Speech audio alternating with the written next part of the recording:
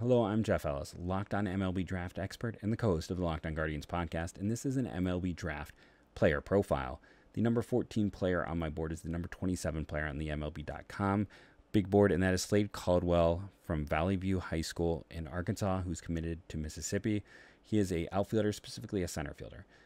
He's fascinating because he is listed at 5'9". That is small by MLB standards, but there's talk that he's 5'7", maybe smaller. If he was 6'1", 6'2", he would be in discussion to be the top player in this class. He has excellent exit velocities. He has big-time speed. He's a no-doubt center fielder. He has it all.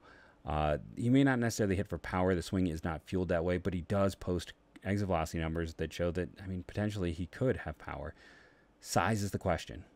He's a pretty safe prospect for a prep player in spite of it.